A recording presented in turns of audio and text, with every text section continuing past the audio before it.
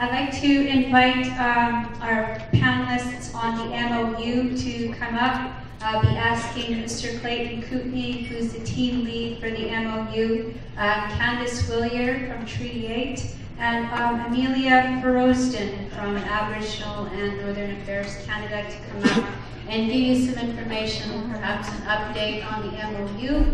And the MOU is up on the board on the projection screen, Memorandum of Understanding for First Nations Education in Alberta. So after we're done this panel, we'll be moving into the afternoon sessions. So without further ado, Clayton, welcome. Thank you very much. I'm very honored to be here today. My name is Clayton Kootenay, and I just live over there. I'm from Alexander First Nation. I'd like to welcome you to Treaty 6 territory.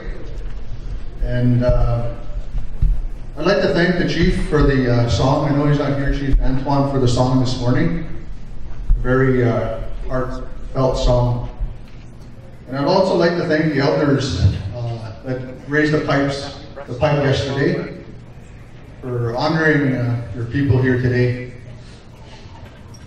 And it's an honor, like I said, to be here and to do this work on your behalf. I work for Treaty 678.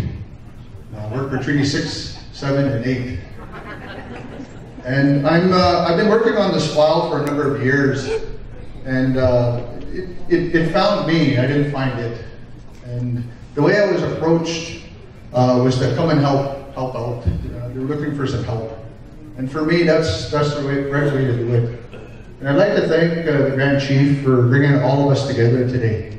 And for the technicians, for Dale Oasis and his guidance, Kyle Lamont, who always sits in the background, but you know, for cobbling together all the monies to bring you all together here, because that was a great undertaking, and they deserve a round of applause for that. And also Candice Willier, who phoned everybody and emailed everybody and still is emailing everybody, and her great work. She came on this file with us as a student, as a summer student, and we groomed her into who she is today now. And sometimes it's chaotic. This file has gone up and down over the last 5 years. But you know, over the last 5 years, I've learned a lot as well about our people, about being patient, about how things, like Dr. Littlebear said, are always in flux. It's not always linear. We're always looking at a linear movement. But actually, for Nihil, for our people, it's always been like that.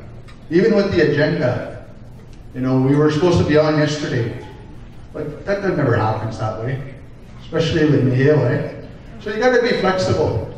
You got to be, you know, open-hearted to look at ways and working together. And that's what the MOU has done. The Memorandum of Understanding is a vehicle for a way forward for our people. And that's the way I look at it. It's a tool. It's a complementary tool that can assist our children to take the rightful place in our society. That's how I see the MOU. We've struggled along the way. We've had our challenges. But you know what? I'm still here. And why I'm still here is because I care about doing something.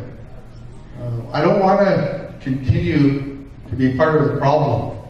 I want to be part of the solution. And what you guys are doing here today, by gathering, by talking to one another, and what you're going to do in the next couple of days, by sharing your experiences, being honest with one another about how you would like to move forward, that's what we like to see. Some of the dollars that the EPP, where the MOU has been funded, the Education Partnership, has helped brought you guys together as well.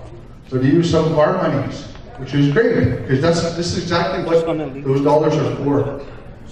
And I'm honored to have my colleague here, Amelia Ferrosden, sit beside me today. And unfortunately, the province is quite busy. They'll be here too as well. They're one of the partners with the MOU. And so I'm going to pass the mic over to Amelia. She's going to talk a little bit about some of the background, because some people might have not heard about the Memorandum of Understanding for First Nation Education. So she's going to give you a little bit of the background. I'm going to talk about some of the areas that we kind of addressed along the way in the long-term strategic plan. And I'm going to tell you a little bit about the Indigenous Knowledge and Wisdom Center. And then I guess you guys will be in your breakout sessions. So I'll hand over the mic to Amelia, and she can continue with the presentation. Thank you very much.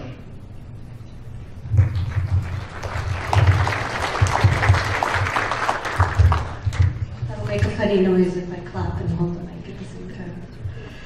Thank you so much, Clayton. Thank you to the Grand Chief, chiefs, elders. I'm very glad to be here. I'd like to thank you for inviting me, and I'm happy to share some information here. We look forward to answering questions and hearing more from everyone that's here in the room. So the Memorandum of Understanding for First Nation Education in Alberta was signed in February 2010, where Treaty number 6, number 7, and number 8, the Government of Alberta and Canada signed the Memorandum of Understanding, Satina, I think it was. The shared vision of the MOU, First Nation students are to achieve or exceed the full educational outcomes, levels, and successes of all other students in Alberta. The MOU elected officials met on September 24th in 2013 to review the draft long-term strategic action plan that was developed under the MOU.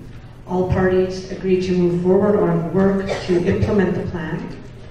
And here we are, 2016 January, and we have recently had a meeting on December 16th of our senior officials, and it was a very positive meeting.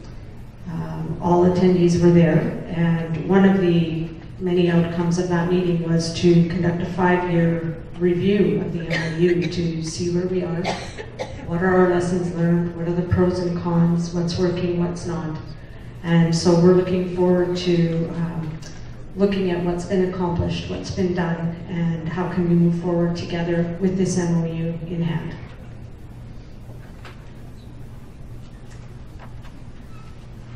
So this page talks about the proposed restructured First Nation education system in Alberta. The MOU Working Group is proposing to restructure the First Nations education system in Alberta through a joint action plan that will formalize all parties' roles and responsibilities, maximize the impact of investments, and create new ways of supporting First Nation education to improve student outcomes. Under the proposed restructured First Nation education system, the First Nations child will have greater access to learning opportunities for improved outcomes and fluency in their own language through enhanced language and culture instruction and culturally appropriate curriculum and resources. The child will have comparable access to supports and services currently available to children who reside off reserve, including greater access to early learning programs and wraparound supports. I'm just going to go off script here for a second and just remind everyone that the MOU Working Group, the work that we do, we are constantly reminding ourselves that in this diagram, at the center is the child. And I think that's what keeps everyone's feet to the ground and motivated to keep moving forward and making things happen in the best way that we can. Okay, I'll go back on script now. The First Nation School will also be better supported to improve student outcomes and strengthen cultural identity in a First Nations education system. Parents and communities will support all aspects of the First Nations education system, including the establishment of parent and community councils, which will provide a link or voice from the community to the First Nation Education Authority.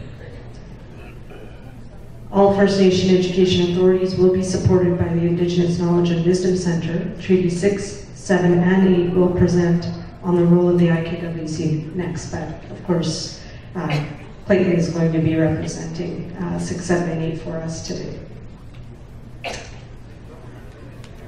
The next page talks about, actually the next few pages are going to be talking about the roles in this restructured system for each of the parties. So this first page talks about the role of Canada. In Canada, First Nations and Alberta will support the restructured system, and in this restructured system, Canada will make annual funding available for initial core operations and make annual funding available for individual initiatives undertaken by the Centre.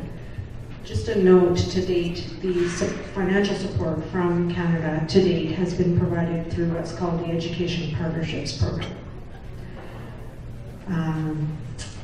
The other role Canada is taking on is to provide stable and predictable funding for First Nations elementary secondary education, and to support First Nation education authorities to enter into collaborative frameworks with provincial school boards.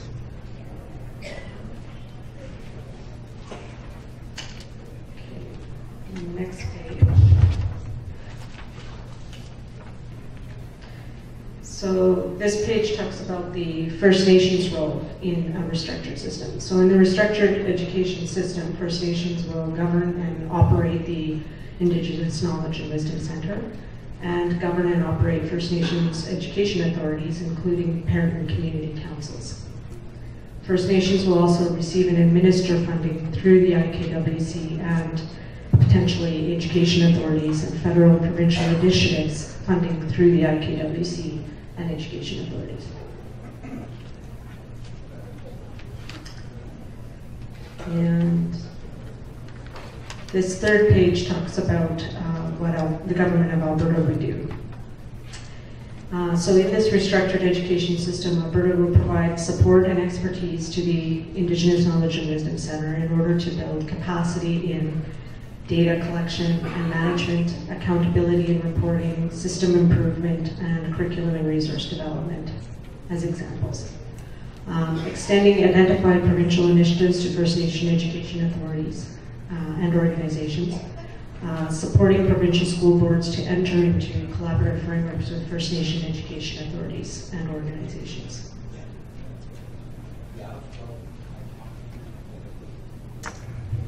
Okay, and I'm going to hand this back to Clayton to continue the rest of the presentation. Thank you. Thank you, Amelia. So we spent a lot of time talking with a lot of community members. Some of you were actually a part of, and Harry Lawrence actually sits on our working group and helps direct us as one of our elders.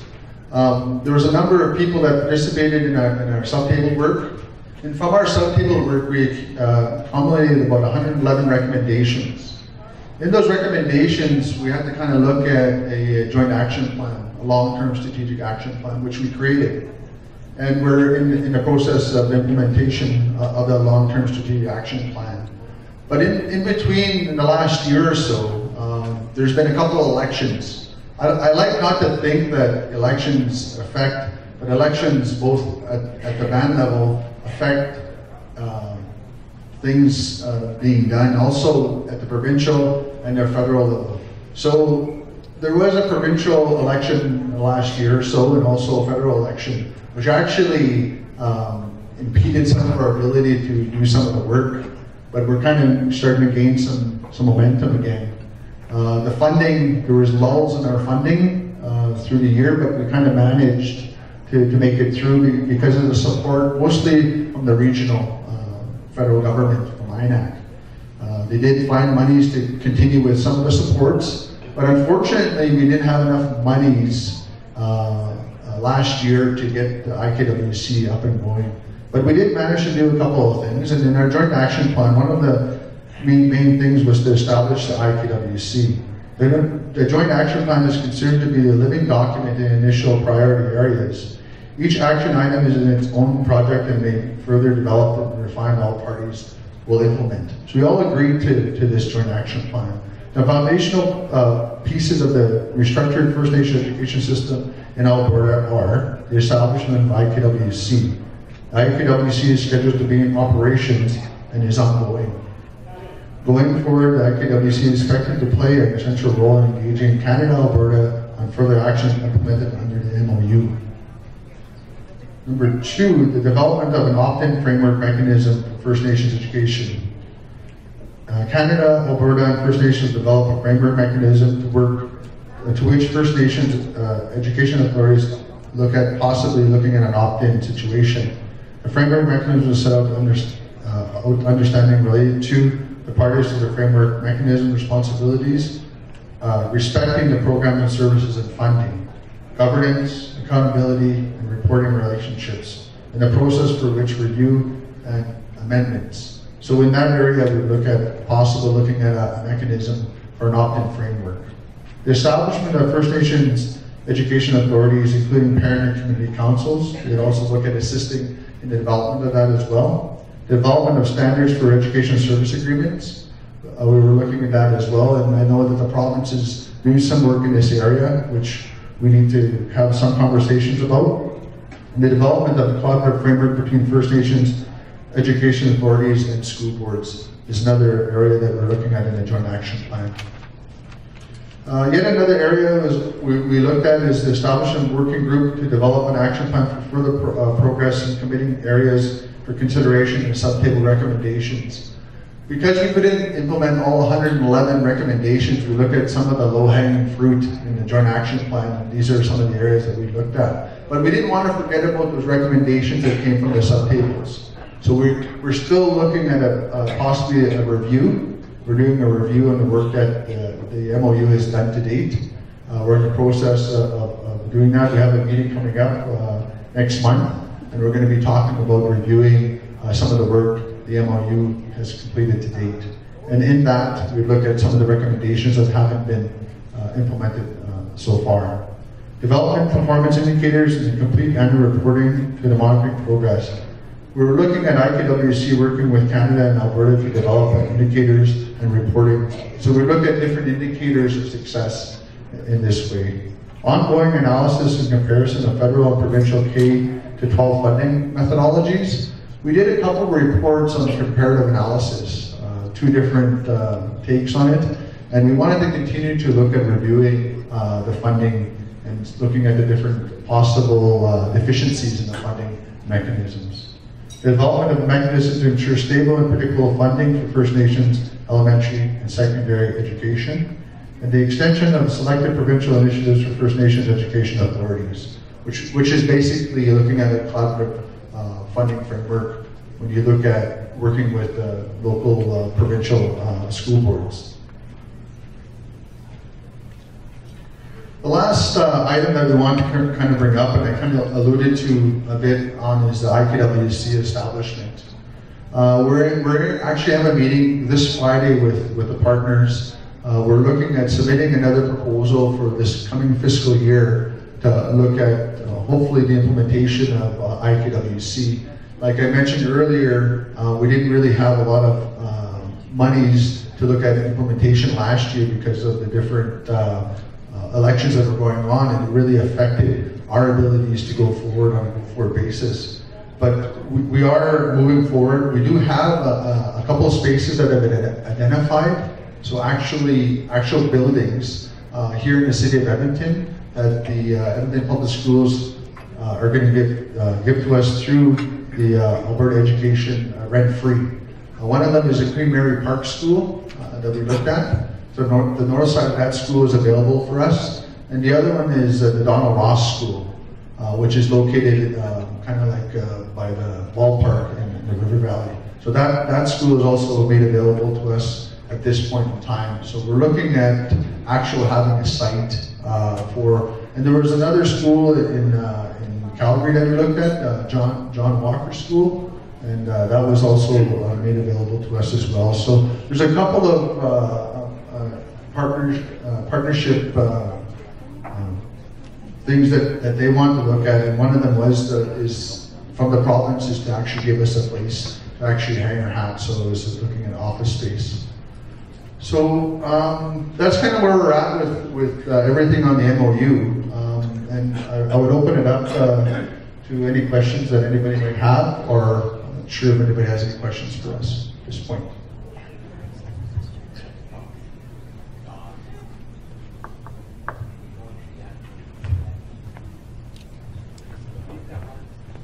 There's a question over here.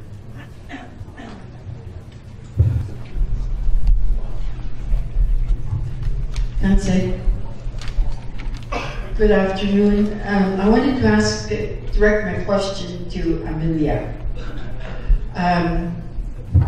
My grandson attends early entry program at Dr. Clark's school. And so does another grandson who's he's attending early entry as well. My question to you is, why is it that Northland School Division is not offering early entry? The community in Fort Chipewyan, for example, the little children are not being offered early entry programming.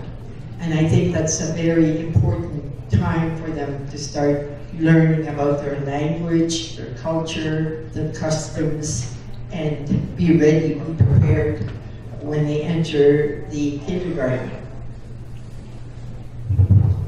That's an excellent question, Rita. Thank you so much.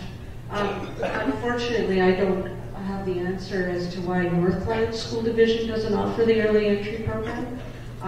But I think it's something worth pursuing because I've heard over and over again the importance of early childhood education, and the earlier the better. So I'm happy to facilitate a dialogue with folks at Northlands and yourself to talk about the importance to seek opportunities and to build on some of the collaborative partnership work that the province is doing. So I've made a note of it here. Thank you.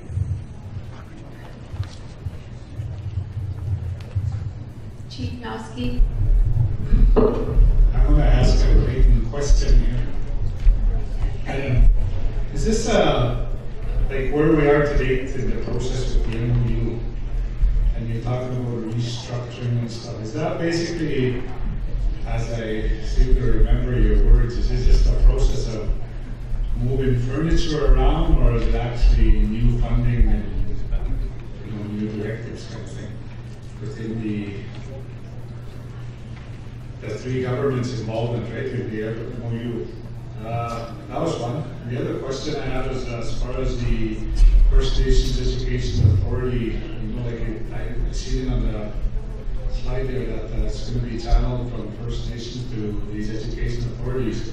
I guess what kind of consultation has been happening with the, say, land operated schools about, you're buying for this thing, that's the outcome of it.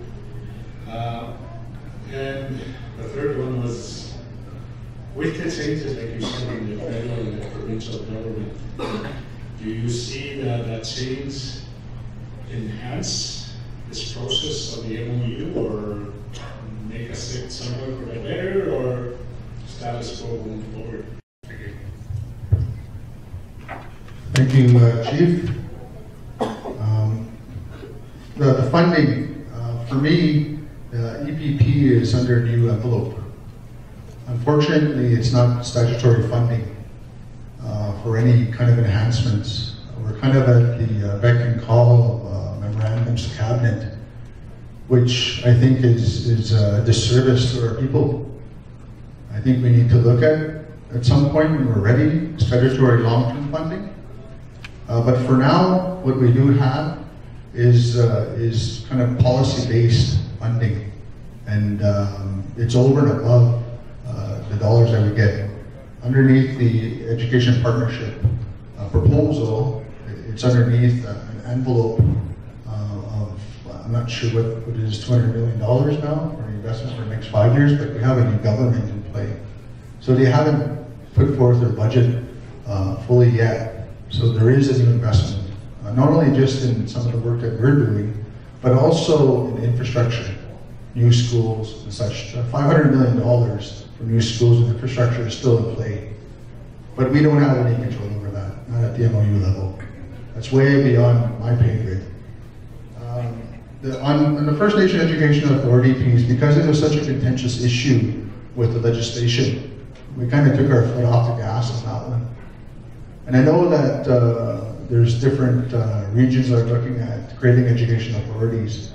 And I know that there's a number of, I know Muscatchees and also your tribal council is looking at a collaborative framework agreement with the province. So those things are kind of I would say, peripheral things that we kind of influenced. I wouldn't say that we are right at the table negotiating. And I think that's kind of how the MOU has evolved. We're not telling people what to do. We're trying to assist people wade through all this. Because it's a lot. It's a lot of things to think about when you're creating a system. One of the things that we really, the cornerstone of our work is that establishment of the knowledge center. You can look at it as a second level or third level service delivery, but we haven't really defined it that way. All I see is that my daughters that go to school at home haven't been affected by any of the work that I've done to date. And for me, that's problematic.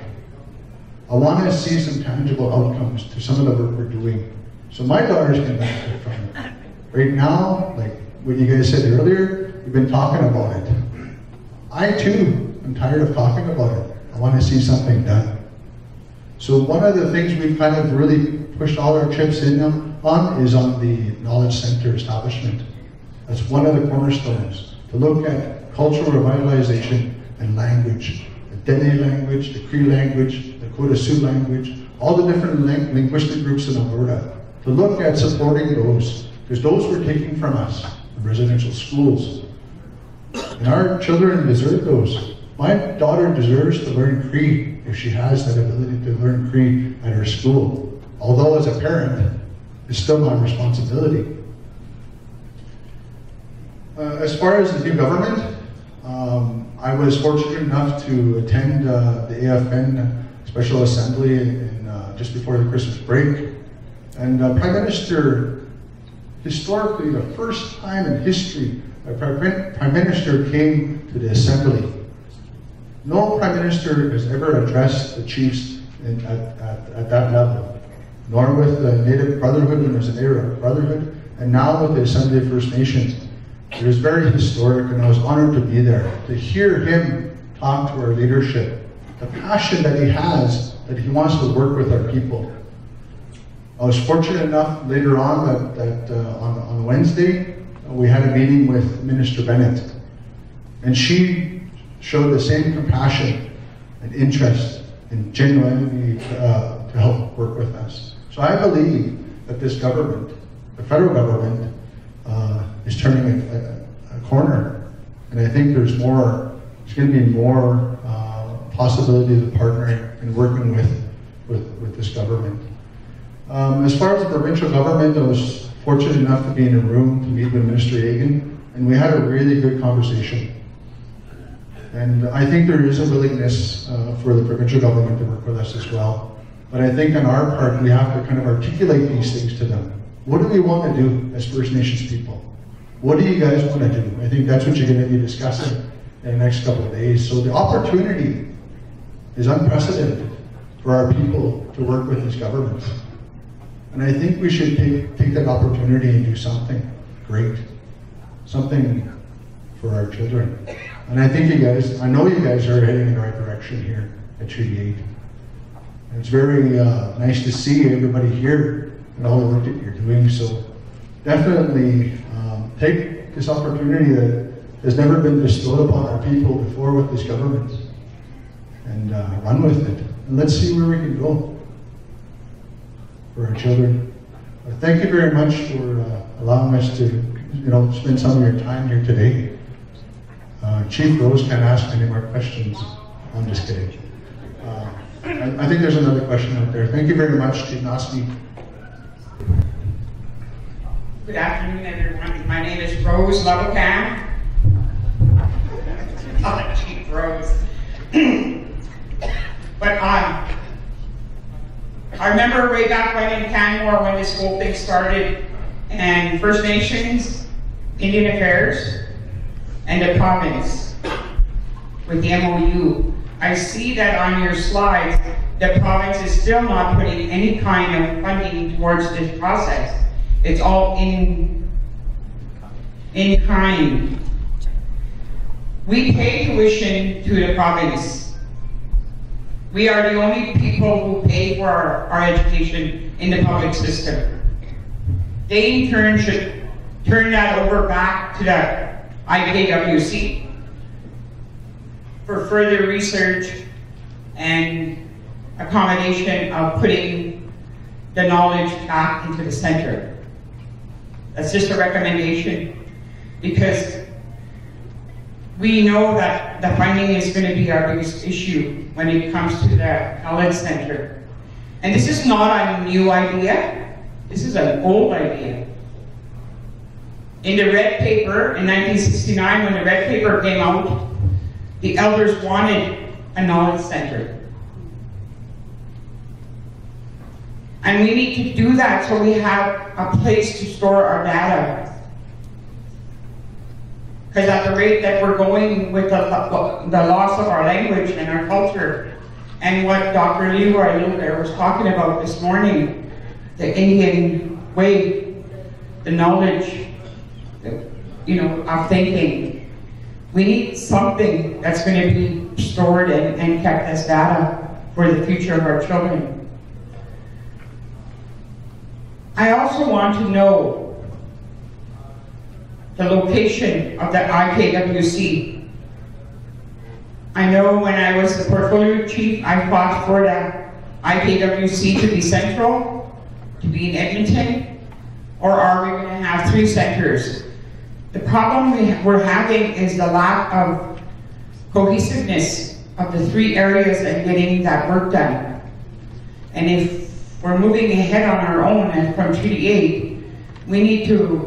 This was a commitment by our federal government, the IKWC. If you look at the MOU, it was a commitment by them. And so the funding should fall into place for it. And hopefully that we will continue to be able to get those doors open, and so that we move forward. But at no point in time, with the intentions of the chiefs of the day at that time, for the MOU, were we wanting to interfere with the autonomy of the nations themselves and their processes. I think you need to know that, and I don't think that's going to change. But it's just that knowledge has to be kept. We don't write stuff, us guys, we just kind of remember it. And it's wonderful that the elders are still remembering it. But at some point, I don't know what a lot of the elders know, and we need to start recording and getting that information in a place where we can utilize it for the future. I'm hoping that the IKWC is one of the things that's concrete that's going to come out of the MOU, and that everybody will be able to utilize it across Treaty 8 and the province and anybody else who wants to learn about the First Nation people in our area. I think it's going to be of great importance once it gets done, but I need to know where the actual structure is going to be. Thank you. I can't really answer that question. We're still in a debate, but where the location is going to be. It might be centralized, but eventually it's not going to matter where the location is, because it'll be more a virtual resource center anyway. But I agree. I can't answer that question. Sorry, Rose Lobacan. You put me on the spot, but it's kind of a contentious issue. She's right. It's more on our end that we have to kind of 3, 6, 7, and 8.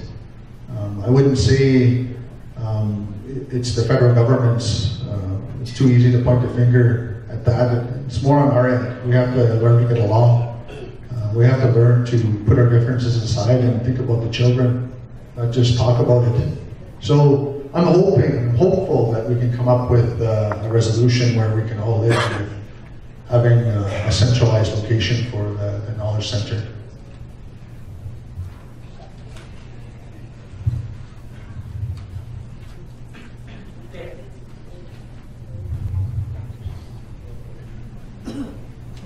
Good afternoon. My name is Marie Adam. We've been talking about education for the last couple of days, and I'd just like to ask you a question. Just what kind of a guarantee can you give the future students, the children that are coming, that their education will be paid for? Because today, many of our students, young people, drop out. There's lots and lots of dropouts. And then when they want to go back to school, and they're told, well, there's no funding to get back to school. So then eventually they lose 2 years, sometimes 3 years, before they're able to get into any kind of program. And in that 3-year gap, I mean, they're losing a lot of time. They're losing a lot of things that they can do, accomplish. And I'm speaking for all our young generation or young children. And nobody has mentioned anything about the children, like the dropouts as well as the suicide in the communities. Why is that happening? There's something missing. Something is not being done. I mean, what kind of system does the schools have that these children come to take their own lives? I can't just say I'm blaming the school, but that's where the children are out there from 8 in the morning till 3 o'clock in the afternoon, 5 days a week. So this is where a lot of things are picked up, a lot of bullying. And it's scary. It is scary because I have a lot of great-grandchildren. I have my grandchildren and also great-grandchildren. Not only me, but I'm sure a lot of us here. So there has to be something done. I mean, but where do you start? How do you start? How do we start? Who do we talk to? And then when it comes to funding, I mean, this is our treaty rights, funding for the children. That's their rights. You can't take that away from them. Their education and their medical health. These two things are very important in the young generation to come. And so that worries me a lot when I look at my great-grandchildren and other kids as well. So this is the question I'm putting to you. Marcy.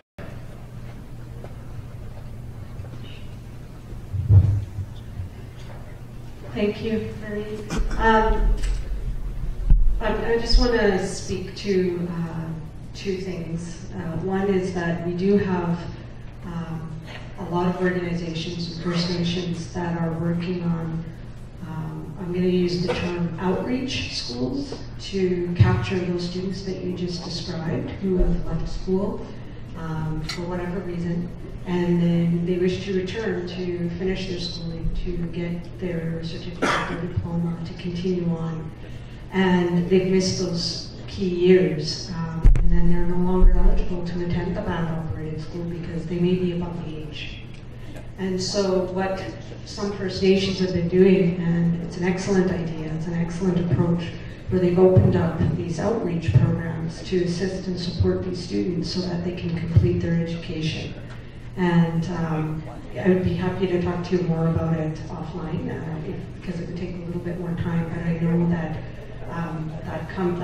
that's generated by First Nation groups and organizations, administrators, educators that have come together to answer that problem. And I think that you would be happy to know that there are several of them in Alberta.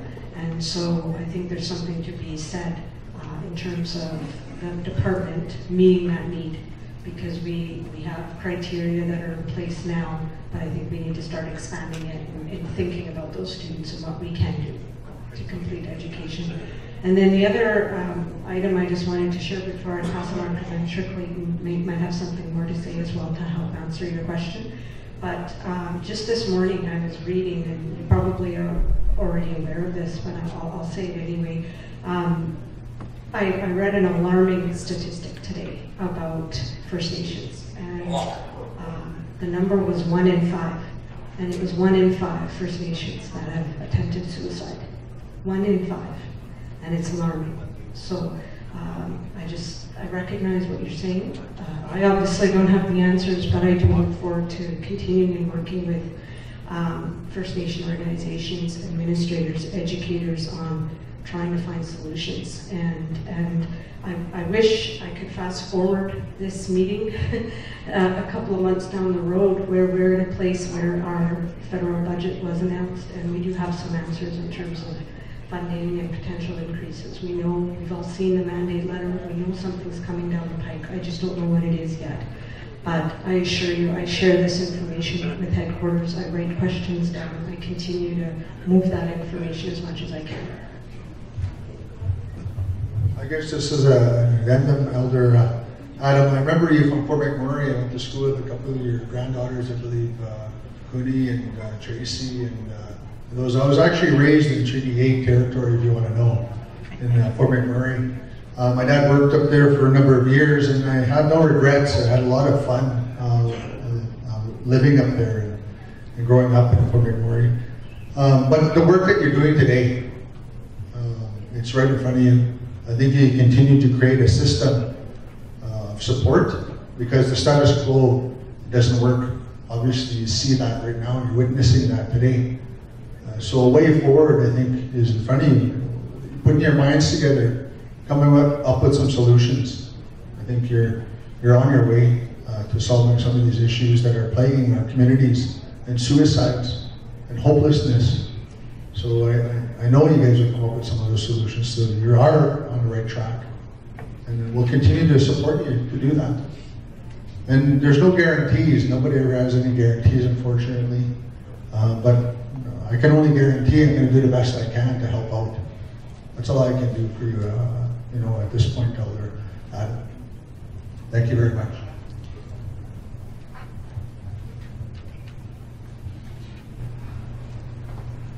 Good afternoon, my name is Clara Mercer. I'm from Fort Mackay First Nation. I have something to tell you, and this town I'm going to tell you about falls under Treaty 8 territory. But what I have to tell you is about Northland School. And I don't know if you can help, I don't think so. I think this is where the Minister of Education of our province has to come in. But anyway, what happened before Christmas was I have a grandson going to this school in grade 7. And he was taking history. And he had to do homework, and he brought his work home. And what he had to do in that history was write a paragraph, and he cried. He didn't want to do that particular paragraph. It made him cry and made him very, very sad. He was very upset. In that particular history book, what he had to do was talk about the Native people. And in that particular worksheet he had to do, we were called savages. And he came home crying, telling his mom and dad, I'm not doing that. I am not a savage, I'm Native, and I'm proud to be an Indian. Anyway, my grandchildren are taught to be proud of who they are. No, they have never been ashamed of being an Indian. But this is what's happening in Northland School. I think maybe the chiefs being aware, because it falls under the Treaty 8. It all falls all across Alberta. They're teaching the history and calling the Native children savages. And what do you think that would do with a child in school when they go out for recess and all the other kids are calling them savages? Of course there's going to be some kind of fighting going on. So what the schools are doing is just making the kids fight. What happened then was my son took that to the principal in school, and he found out that the teachers that come to teach there are they have different nationality.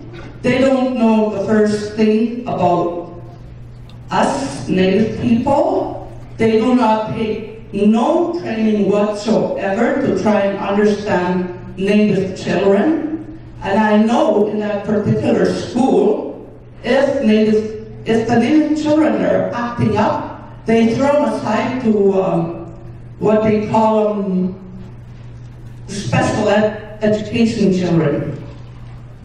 But this history is being taught right across Alberta under Treaty 8. And when my son went to Northland School in that particular town, and he was told that there's nothing that the Northland School Division can do. It would have to come from the Minister of Education of Alberta. And he tried to arrange for a meeting with the Minister of Education, and the Minister of Education of Alberta refused to meet with him. So he couldn't take it any further. But I think if the chiefs in the Treaty 8 area is aware of what their children are being taught, at least maybe they can check into it. Thank you.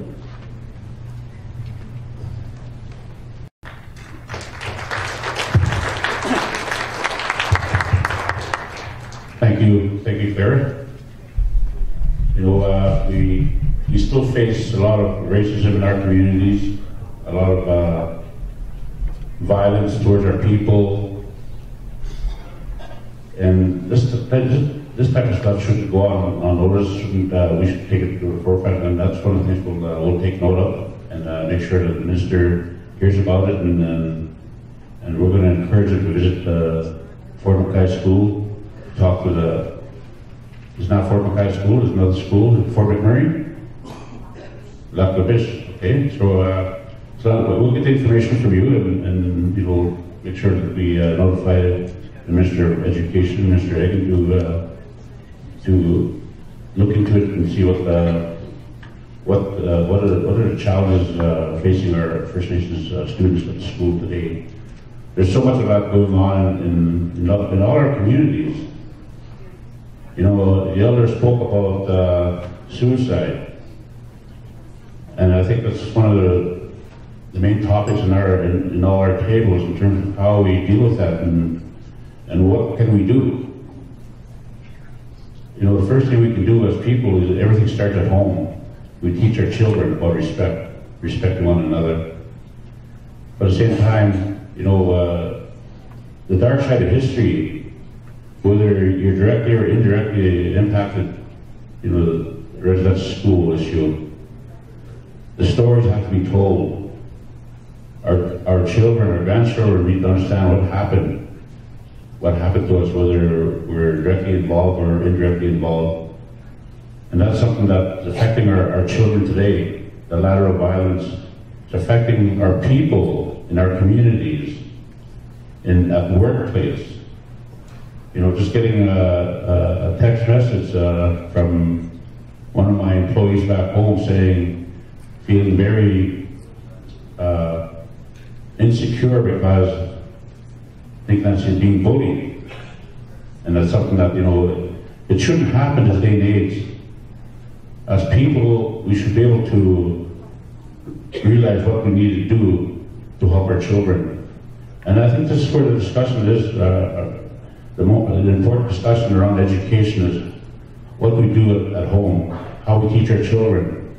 How do we bring back laughter into our communities? You know, the only time we come together to come out of our trenches is when we're burying someone. When is the time now we're going to come, stay out of our trenches and start opening our hands and acknowledging one another and be able to laugh together? You know, there's so much violence in our communities. It needs to stop. It needs to stop. And the one that can make a change is us as people. You know, one of the recommendations I made to the Athabasca Tribal Council is that we start the language, the Cree language, the teaching the Cree and Dene language in our communities. And start doing the Cree challenge, do the Dene challenge. We have the technology, video conferencing technology that we can connect the communities together. Right now we're on live stream, we're being broadcasted all over the world. It's so easy to do that. We can teach our people, our children, about the right way. The extended family concept has to be back in our communities. It's not there no more. We need to support our teachers. Our teachers are not our part. Their responsibility to raise our kids. It's our responsibility as parents to teach our kids. But they're there to protect our kids, and if that's happening, then something has to be done. And we will look into that for you, Bear. Thank you for that.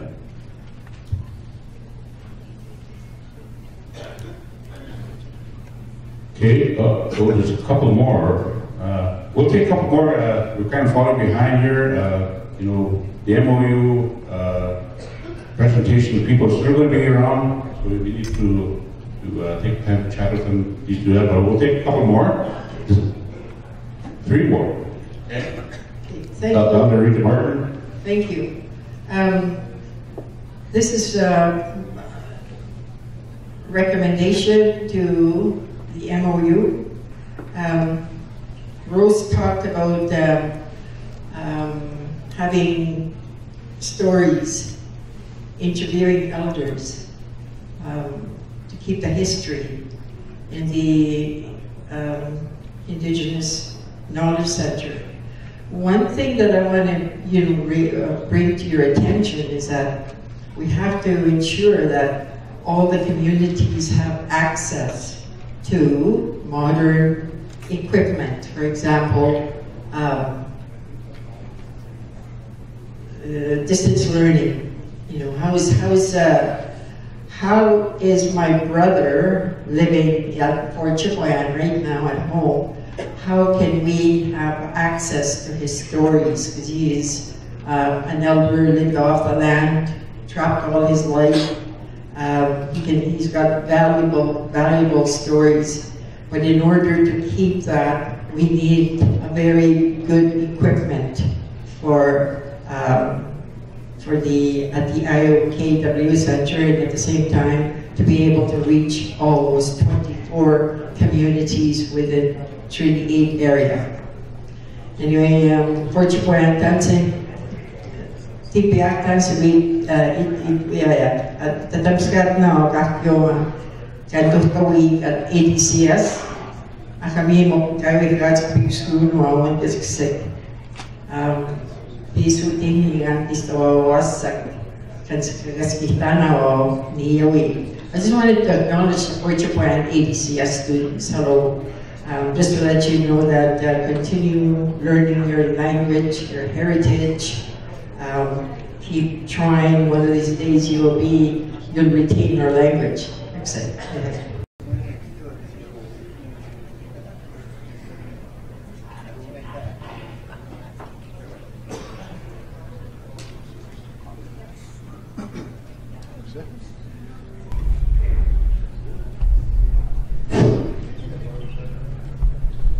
Hello, my name is Arsene Bernard from Athabasca Chipewyan First Nation Elder in Fort Chipewyan. I've been listening to you guys have been talking for a couple of days about education here. You know, a lot of kids here all over the country they're all dropping out. Where I come from, I want to bring out what's the problem over there in Fort Chip is all the alcohol coming to community and all the drugs. That's how come these kids are all dropping out. That's where the problem is. I wrote one of my niece hanged himself last summer. He surely hurt everybody's feelings. And then I wrote a letter here about a month ago. I wrote a letter to all the chiefs and all the leaderships and organization people. I never got a response yet. And I'd like to see the chiefs, all the chiefs and leadership. I hope they respond to me here pretty soon. Because it's not right the way things go right now on account of alcohol and drugs. Community hall, I mean, that's all over the community. The people's having a problem with that. That's where the problem is. That's all I wanted. Thank you, Elder. We have a lady.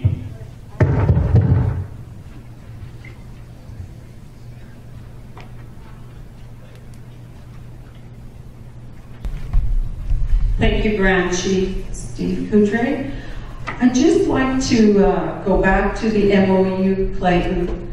I sat at the sub-table in one of the groups, and we did a lot of what we heard and what we wanted to see changed. Since that time, there's been funding in place to hire staff and to move forward with some of the developments of the MOU. I want to ask one question. When was the last newsletter that was put out with the MOU? Do you recall that? The newsletter that last year? Okay. Since last year, we had a newsletter, and it kind of gave us an update, right, Clayton, on what was happening. Since that time, we are now in 2016, and I imagine there's been funding in place to do some activities and some deliverables from 2015 to 2016.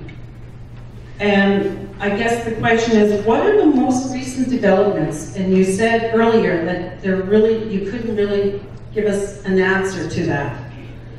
I'm sure there are action items, and I understand there's struggles with it internally. And so where do we go from there? Who supports you to come back to our table and talk about some of those struggles? Like, is there a process in place to see how we can address some of those struggles, or is it just at the senior level and it just kind of, you try to, work it out somehow? The other thing is, I see you have a presentation here. We'd love to have a copy of that. That's part of a deliverable, and it'd be nice if you can have it for us tomorrow. But I'd really like to see an update, because it just seems like we're in a standstill and nothing is happening, but there's money in place for staff, but we don't see it. Okay, thank you. Yeah, it would seem kind of discombobulated. That's a $2 word. It's been kind of sporadic, right? The first 2 quarters of last year was mainly skeletal staff were continuing, myself and the officers, so Candace and representatives from Treaty 7 and 6 were continuing on. That happened for the first 2 quarters. We had CAs for that. Fortunately enough, we did secure some money in the last 6 months, starting September 1st, to look at some softer types of initiatives. One of them, which you guys are working on, is your standard development. So there were some monies given to Treaty 8, Treaty 6, and Treaty 7 to look at standards. Each of the treaty areas has a different way of doing this, and they have been taking on different aspects of this as well. So there's been some investment made on standard development. The other one was investment made on the staff. So myself and my team have continued on. The other area of investment was on curriculum development. Now, Treaty 8 has been supported in curriculum development over the last 4 years to the tune of about $1 million. About $300,000 a year has been given to Treaty 8 to look at curriculum development. Each of the treaty areas have been afforded these dollars to do that and have taken a different approach to developing curriculum. Treaty 8 to date is still working on its form of curriculum development and has been funded by the federal government to do so. And we have a meeting, like I mentioned, on Friday to look at 2016-17 proposal. So that's forthcoming as well. And we're working on those, hoping that we're going to make more of a larger investment in the Knowledge Center and also some complementary services, obviously. Probably continue to support some more curriculum development and other areas that we can agree on, that Treaty 6, 7, and 8 can agree on, that we want to kind of tackle, that kind of complement some of the MOU work and recommendations that you helped help us put together. And you're right, I do need to do a newsletter. I will commit to that. I'll get a newsletter out as soon as I can on some of our developments. And as far as the presentation, you'll have that available to you today. Okay?